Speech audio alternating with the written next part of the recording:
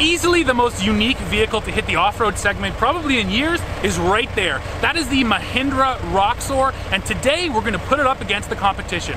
I've got two established utility side-by-sides, the Honda Pioneer and the Polaris Ranger. I'm going to take all three of these machines, we're going to drive them around my property, run them up the hydro line into the mud, do some work with them, and we'll really see if this Roxor is truly a side-by-side competitor.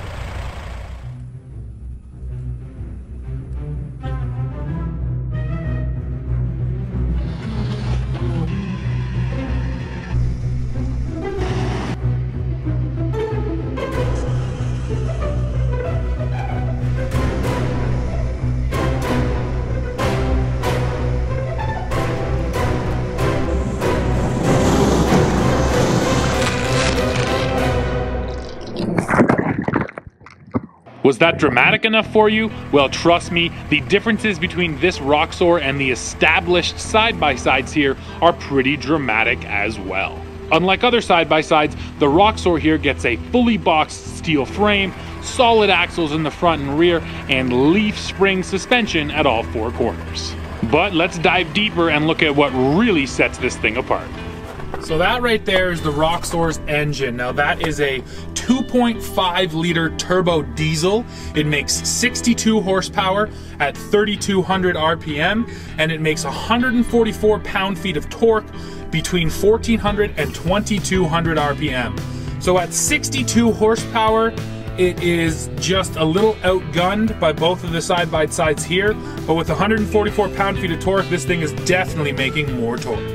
Of course, tires are hugely important when it comes to off-road. Now with our upgraded LE model, we get BF Goodrich KO2s, and they are size 235/70 R16, which means we have 16-inch wheels. For stopping power, the Roxor uses disc brakes in the front and drum brakes in the rear. So the dimensions really set the Roxor apart as well. Now this thing has a wheelbase of 96 inches. That is much longer than both our Pioneer and our Ranger, and longer than the majority of two-seat side-by-sides anyway. Now the overall length is 148 inches, 156 inches if you include that spare tire. The width here is 62 inches, so that's actually the exact same as the side-by-sides, which is nice to fit in some smaller trails. Overall height is 75 inches, ground clearance just 9 inches, and that's definitely where the Roxor falls down a little bit. We will show you more on that in just a moment. Then they say the rear payload capacity is just 349 pounds. I think that's underrated, just like the towing capacity, which is 3,490 pounds. So right there we established if you want to tow some heavy weight, this Roxor will probably work better for you than any other side-by-side out there. And I think a big reason for that is the curb weight. So this Roxor has a curb weight of 3,035 pounds. That is nearly double what both of the other two side-by-sides here weigh, but with the trailer on, that just makes it really confidence inspiring. Now the issue with the weight is once you hit the trail. So when it comes to handling in this Roxor, I don't mind the steering. The steering actually has some pretty nice feedback to it, but this thing is just so heavy and the turning radius is horrible. This thing does not like to turn corners. It feels like a battleship when you're turning, and just because you're so heavy and planted to the ground, it just has this heavy feeling about it. Especially getting out of the Ranger and the Pioneer, you get into the Roxor and it just feels entirely different. So we spent a day out on the trails running all three of these machines back to back, and that's maybe the biggest takeaway. Yeah, this Roxor does not feel like a traditional side-by-side. But just because it doesn't feel the same doesn't mean it can't do the same stuff. So of course we ran the hydro line, and this time I actually had some buddies. So I got behind the camera and I got to watch all three of those machines run through there. Take a look.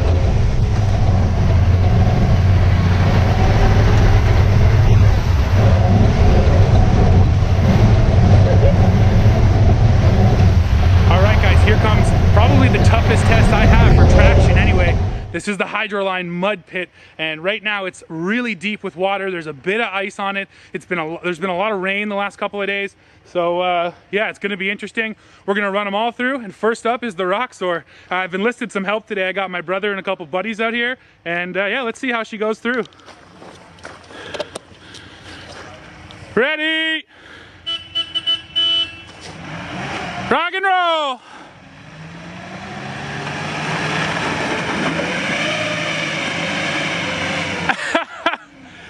Well, she's an icebreaker.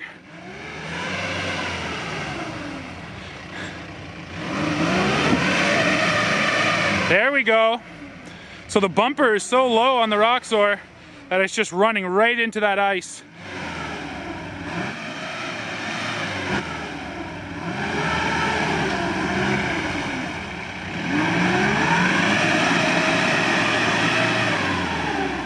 This thing has the least amount of ground clearance, and it also has open diffs. So it's struggling to get traction. And the issue with the ice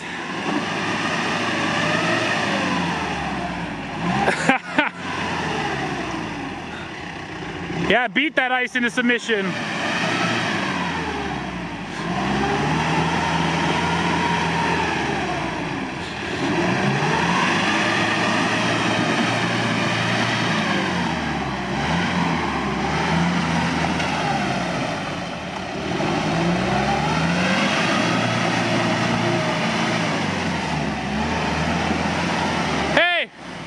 Man, maybe we should switch up. Let's get the Ranger up here and see if it'll go further. I'm curious, because it's got way more ground clearance and not that big bumper.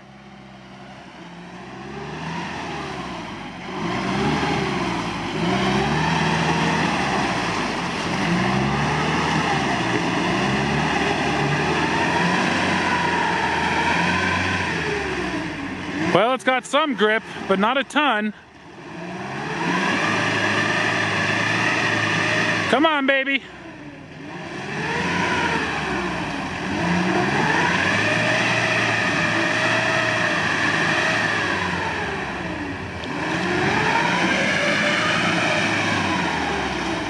He's working it out.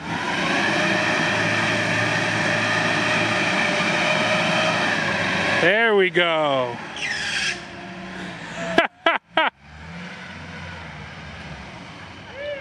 Okay, bring up the Ranger.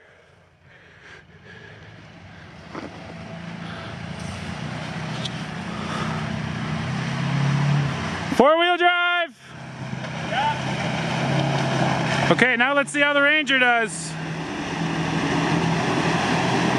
Here's the ice. Oh yeah.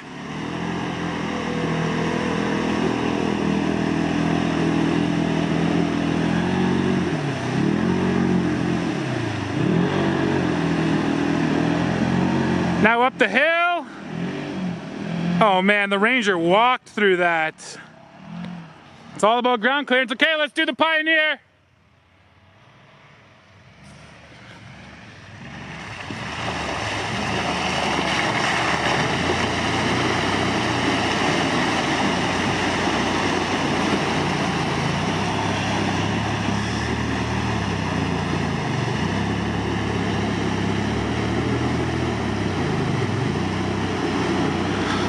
Okay, no problem for the Pioneer either. Now that the ice is broken, I think you got it. Let's give her a shot.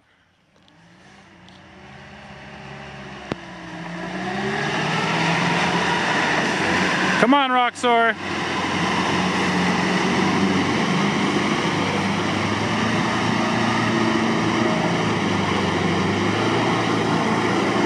Come on, Roxor.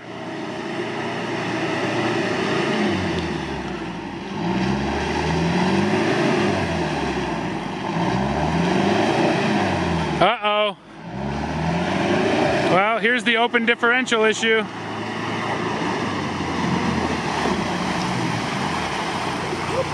Momentum's your best friend. She's got nothing. Yeah, right? You know what? It's the lowest ground clearance. I have no clearance. I can feel the belly hanging up. Yeah, because you're on the ruts too. I'm gonna try and ride on the side, see if I can get through. Yeah, okay, hit it with the momentum, man. And you know what? I can see the open diffs. You have one wheel in the front spinning, one wheel in the back spinning.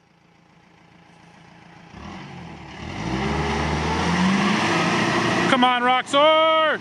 The other huge difference here is tires. Now the KO2s on the Roxor, that is a solid all-terrain tire for road-going vehicles, but when you compare it to the Maxxis Bighorn, a tire designed specifically for off-road use, it doesn't really compare. These side-by-sides just had a lot more grip thanks to those tires. Yes.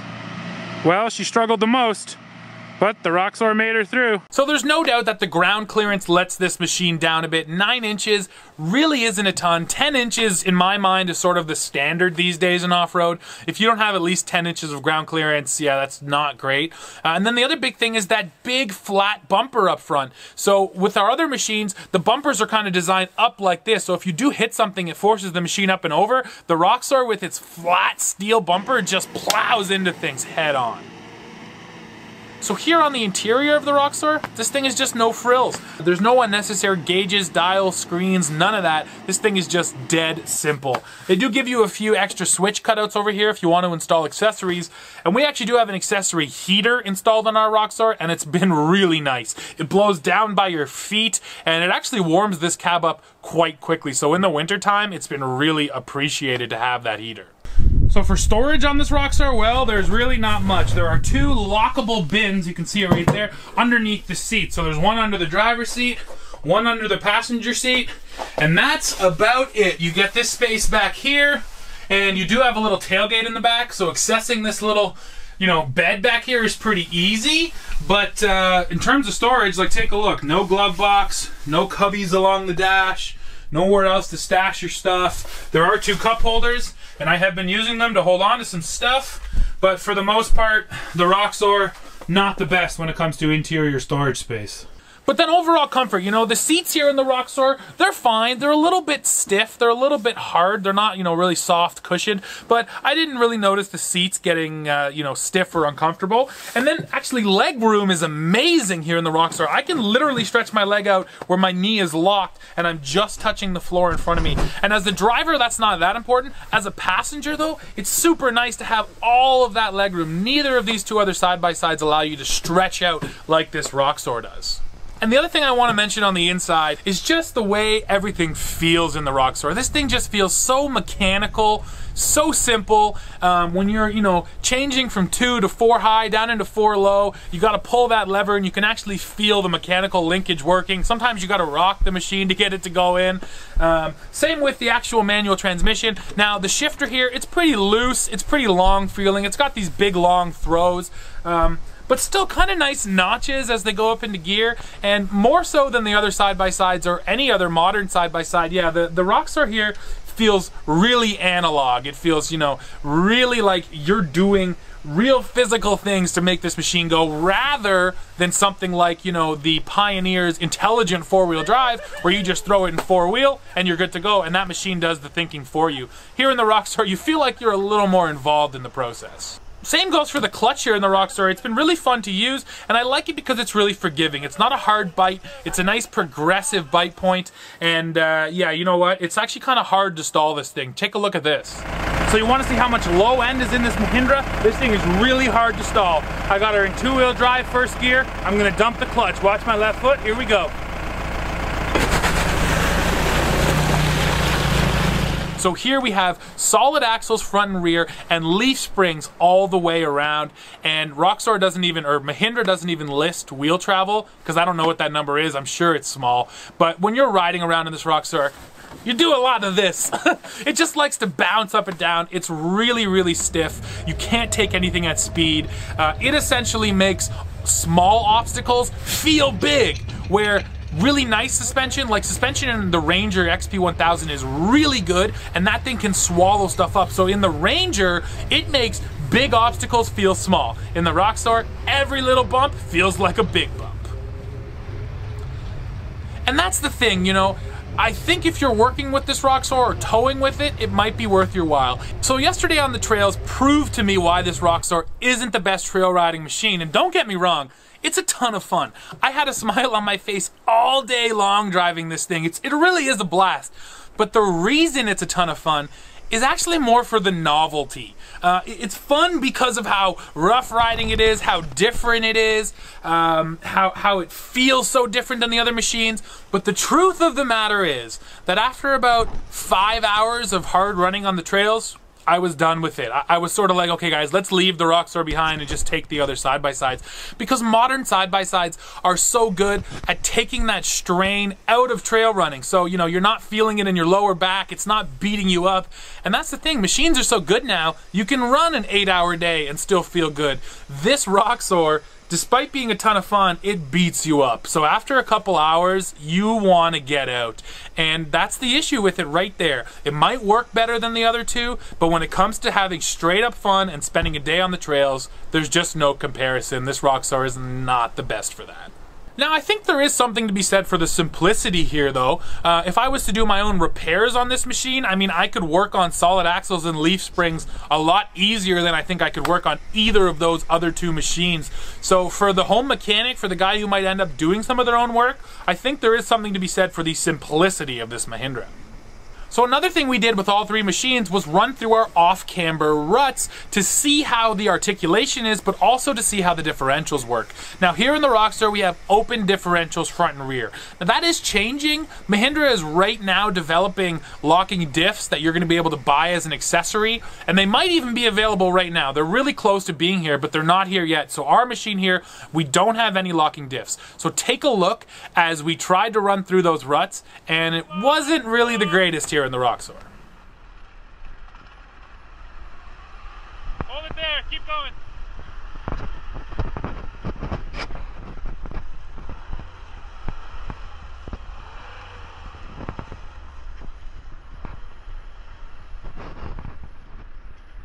Can you back up? Mark's moving.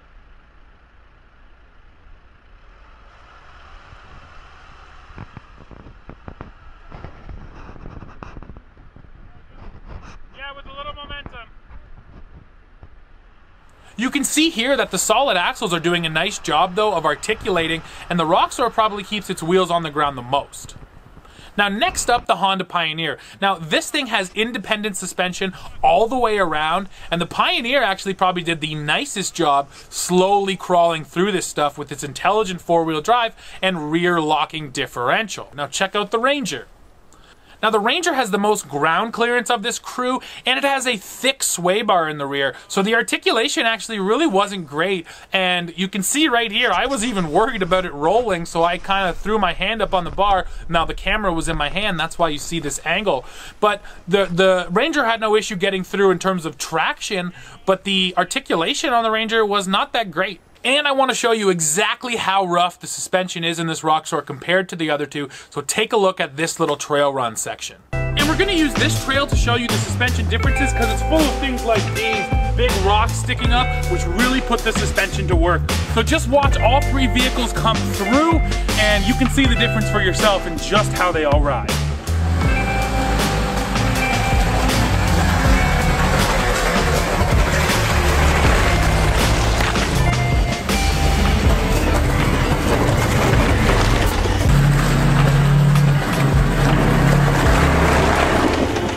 While I had my buddies up here, I actually did load 4 guys up into the Honda Pioneer just to see how it would work out. So 2 of my friends who sat in the back, they're a little shorter than me, and it actually wasn't so bad for them. They're, you know, maybe 5'5", between 5'5" and 6 feet, and they weren't all that uncomfortable. But here's actually what we learned. Running through a bunch of the water, the engine in the Pioneer sits down below you, behind the driver and front passenger, and when the engine gets covered in water and steam comes up, the rear passengers get a face full of steam. So for me and my buddies in the back, it was actually kind of funny, but if it was your wife or your kids, that would not be cool. So something to keep in mind with the Pioneer is, yeah, if you're running through deep water and you have people in the back, they're getting a face full of steam. The engine's right down there, right in front of you guys. That's a heat feature. It's like a sauna. Oh, and if I didn't drive this point home yet, let me say it again. The Polaris Ranger XP1000 is really good for high-speed off-roading. The suspension there is unreal how it just swallows stuff up. And of this group I have here, the Ranger absolutely was the best at just hitting big whoops and divots and potholes and not even noticing them, and you could just fly across stuff. The Pioneer does a pretty nice job. The Fox shocks do insulate you well. It's a little rougher riding, and then this Roxor is just in a whole other world when it comes to rough ride. All right, guys, I'm parked on a hill here, and in this test, I want to see in the lowest gear possible how slowly these machines creep down this hill. So we're going to start off here in the Roxor. Now I have a proper 2-speed transfer case. I'll find out the gear reduction for you. I'll put it up here on the screen. So I have her in 4 low. I'm going to put it into 1st gear. I'm going to nicely take my foot off the clutch, and we're going to see how slowly this thing crawls down the hill. Ready? Here we go.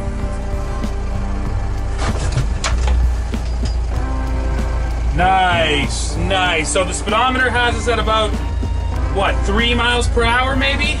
And look how nice and slow this creep is. This is really, really controlled. No runaway at all. Even the moment of taking my foot off the brake onto the clutch was no issue. Yeah, the transmission and the gearing in this Roxor is really nice and low. So if you do want something for just creeping around, this thing is quite good. Okay, here comes the downhill creep test in the Ranger. Now, of course, this is the only side-by-side here that has a CVT. This Ranger is belt-driven, so it'll be really interesting to see what it does on these hills. For a long time, CVT-driven ATVs and side-by-sides would just freewheel, and they would just let you take off down a hill. That has changed, though. A lot of modern side-by-sides are able to keep constant tension on the belt and make sure that you do get that engine braking. So I'm curious to see what happens. So we got her 4-wheel drive, work mode, and then we're in low, and I'm just gonna take my foot off the brake, no clutch here, and we'll see what happens. Here we go. Okay, another really nice, slow creep. Frankly, this might be slower than the Roxor. This has got me rated at 2 kilometers an hour. The Roxor had me at about 2 or 3 miles per hour, which is about 5 or 6K. So, go Ranger. This thing is absolutely just creeping down this hill.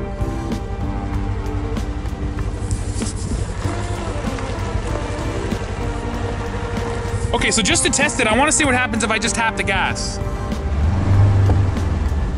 Oh, nice. So it accelerated and then instantly caught me.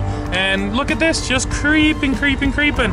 So I was kind of expecting the Roxor to be the best at this, but this Ranger definitely creeped down slower. Now let's get the Pioneer. Let's see how it does with this dual clutch transmission. Okay, and finally the Pioneer here on the hill. So in the Pioneer, we got it in 4-wheel drive, low range, and then I'm gonna put it in manual mode, and we'll lock it in 1st gear.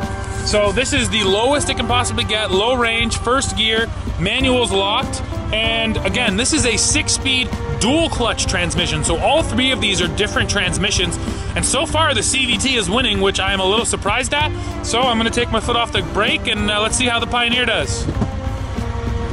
Oh, okay, so that was funny. It kind of ran away for a second and then caught me. This definitely feels faster than the other 2, no doubt about that. It's got me at 3 miles per hour. So it's clocking me at 3, but this feels faster than the Roxor just from, you know, my feel. The Roxor was closer to 2. So Polaris was easily the slowest, the Roxor was in the middle, and then this Honda coming up the rear for just how low range is and just how much engine braking these machines have. Okay guys, now we have to talk about what is probably the most important factor for this Mahindra: pricing. So first of all, here in Canada, the Roxor starts at $20,000, and this LE model with a bunch of these accessories, including the windshield and mirrors and the winch up front, heavy duty bumpers, and a couple other things, this model sells for $24,792 here in Canada. Well, how about the States? The Roxor in the US starts just over $15,000, and then if you do load up that LE model, you're looking at about $18,500. Now, let me tell you why those prices, in my mind, don't really gel with the rest of the market. And that is because the Ranger XP1000 starts at $15,299. So for essentially the same starting price in the US, you're getting a machine that has much better suspension, a little bit more horsepower, a dump bed, and it can still seat 2 people, and it's just a little bit smaller. Sure, you can't just tow massive loads with that Ranger, but besides that, there's not a lot that the Roxor can do that the Ranger can't, and the Ranger can provide you with a real fun day out on the trails, not beating you up.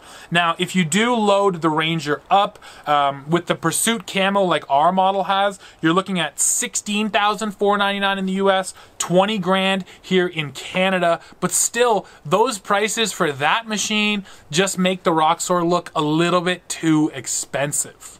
Now, the Pioneer does cost $22,099 in the US and $25,000 here in Canada, so it is more expensive. Now, the model we have is an LE model, so it is the upgraded model. And once again, even for 2 grand, I think I would still get the Pioneer. You get that fully working dump bed, you get the 2 seats in the back so you can carry 4 people, and then once again, a solid engine and good suspension. Yeah, there's just not really a comparison when it comes to modern day side-by-sides and something like this Roxor. Pricing is an area where honestly I think Mahindra dropped the ball. If this thing started at 10 grand and the upgraded model was 14 or 15, you know what? I might actually be arguing that, yeah, the Roxor is worth it because the break you're getting on the price is worth the trade-off for the bad suspension here, but that's not the case. This thing is just as expensive as modern side-by-sides, and those modern side-by-sides are so good that, yeah, the Roxor just comes across feeling expensive.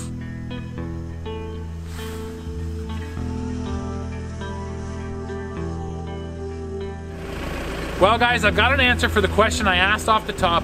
Is the Roxor a true side-by-side competitor? The answer is no, at least in my books. It's just so different.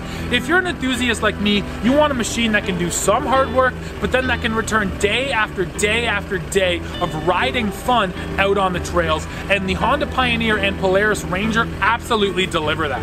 Now, the Roxor here, if you prioritize heavy payload and towing big trailers, the Mahindra is going to be more confident than I think any other side-by-side on the market. And like I said, hitting the trail, the Roxor is a ton of fun to drive because of the novelty, and I'm worried that if you buy one of these things, the novelty is going to wear off really quick.